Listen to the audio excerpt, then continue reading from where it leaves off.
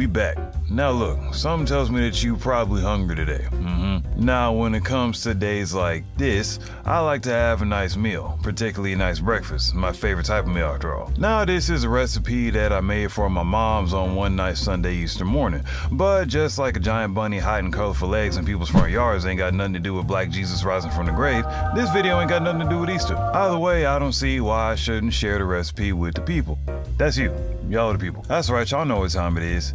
Get your ass in the kitchen. Today, we making my double down French toast breakfast. Alright, first things first, need to know what type of bread you're using. Right here, I'm using brioche bread. It's got like that firm, soft thing going on, and it's cut thick. You'll see why that's important in a minute. Next, we need to make some of this. What is this?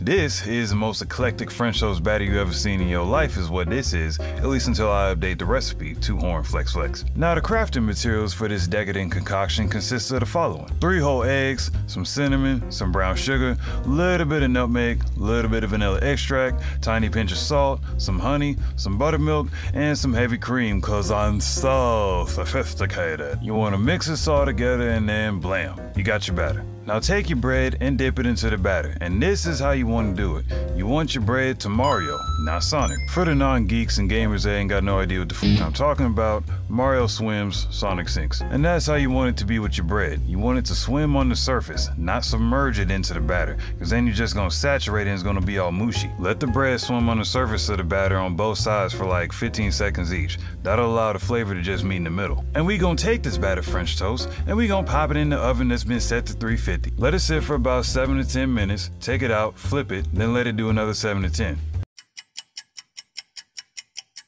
After that, take it out, sit it aside, let it cool off. And in the meantime, let's get the rest of the breakfast ready. Now what breakfast can really call itself a breakfast without an essential side? Bacon, bam.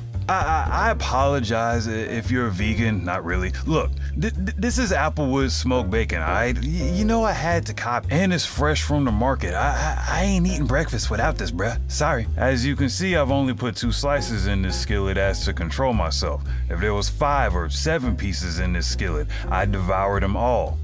I love bacon, alright? Anyway, while the bacon is sizzling, we're gonna step over here real quick. And what I'm doing right here is what you would call seasoning the skillet. You take a paper towel and you put a light coat of butter flavored shortening in the skillet. Now this is where the double down part of the recipe comes in. We're gonna take our cooled off French toast and we're gonna re-dip them. Remember, Mario, not Sonic. Then drop it into the skillet and cook it to your desired texture. And don't forget to tend to that bacon. Now you smell that?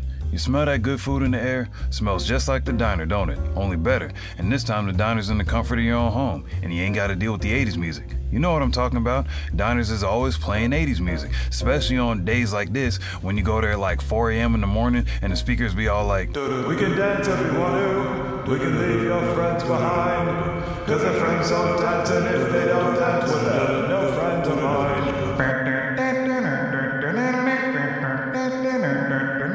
Alright, now for the final and probably most essential side to any breakfast, poultry. Now you ain't gotta do this, but I like to add a little spinach in my eggs. I don't know why, don't ask. Now when it comes to seasoning eggs, it's actually real simple. All you need is salt and pepper. That's it. I know, right? Crazy. Turns out with eggs, less is actually more, and that's kind of surprising, especially coming from me. I am normally a strong opponent against the blasphemous rhetoric that when it comes to seasoning, that salt and pepper is all you need, man. Shut your ass up. But in this case, it works, so I shall allow it. Now all you got to do is grab a plate and then bam!